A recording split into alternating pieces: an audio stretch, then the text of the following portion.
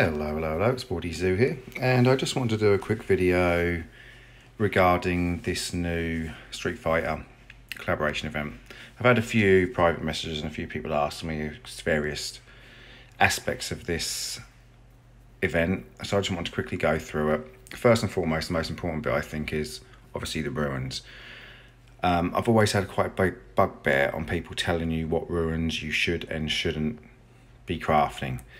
Now, the ruins you craft, I would recommend you're looking for speed in your substats, whatever you're doing, unless you're maybe building a Leo, but that'd be like a kind of one-off. But really, my point would be, you've got to look at your monster box, look at the monsters that work best for you and that need upgrading. So, for instance, if you've got a Bastet and you like to cleave, but your slot 6 hit point Swift is only 15 speed or 12 speed and you need to upgrade it, then you put your Swift hit point slot 6. Pretty plain and simple. Same with a Nuka. If you've got a Nuka that you're wanting to run with a Bastet or a Megan or whomever, you've got a Lushan and he's not quite fast enough, if you're running a fast Lushan rather than a fat Lushan, or for instance an Alicia or a Zaros or whoever you're running, you might need a Rage critical damage, slot 4, so you can get that speed roll. You might need an attack Rage, slot 6. You might need a Swift attack, slot 6. Just look at your own monster box, look at what you need. Don't be going asking the community, what's the best 2 I should be using? They won't know your monsters, they won't need what you need, they won't know what you need to prioritise. They'll just go, oh, slot 6 fire, or hit point, or whatever. And although it's not a really bad suggestion, you really need to look at your box to see what it is you really need at the moment and what is going to benefit your game right now. For me, my nukes need to be faster, especially for RTA.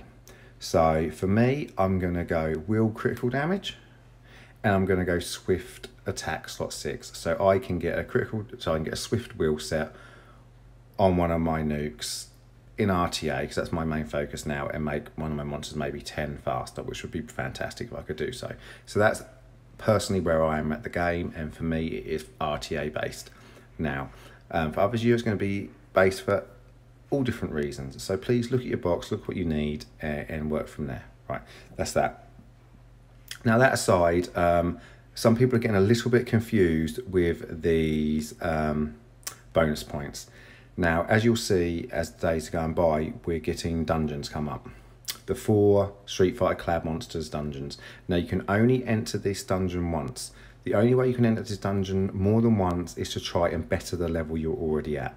So say you do it and you finish on level 8. If you go back in, you can only collect a few more fighter points if you make it past 9 or you make it to the end of 10. So don't keep running it thinking that you'll get more fighter seals or fighter coins. You won't. So you've just got to, you can go in them once each day and collect the coins each day. So do the 4 dungeons each day. Now where these points are used, because I've had like 3 people ask me here, is at the bottom. You scroll right down to the Dhalsim bit, right at the bottom here, all the way down to Dhalsim's secret shop. This is where the fighter coins are used. As you'll see, you'll save up, and for 1,000 you'll be able to get a Street Fighter scroll, and for 500 you'll be able to get a Devil. My first interest will be the Devilman. That is the most interesting thing for me. I will get that first and foremost. So I'll get the Devil, and then I might save up to get the scroll. I might not. I'll see. But that is what happens. You get the coins each day, and the bottom of the event page here on the Dhalsim's bit is where you put them to use. So I hope that clears that up for a couple of you guys.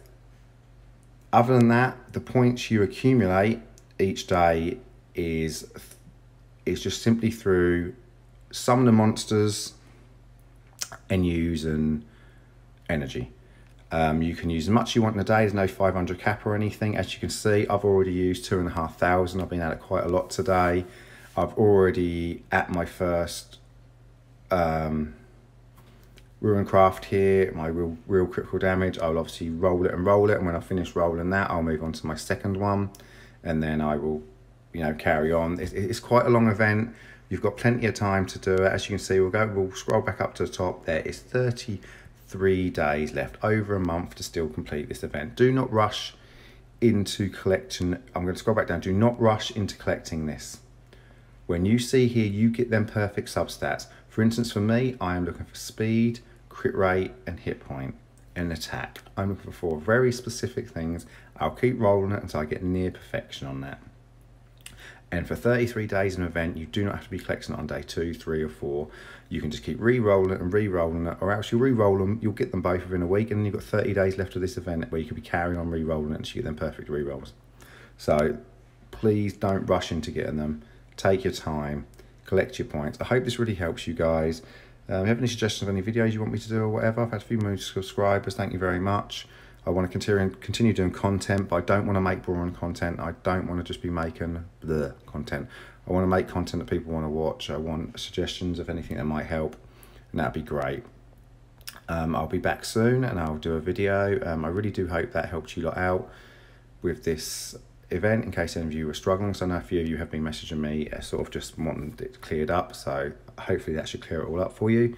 And yeah, I'll see you soon. Woody out.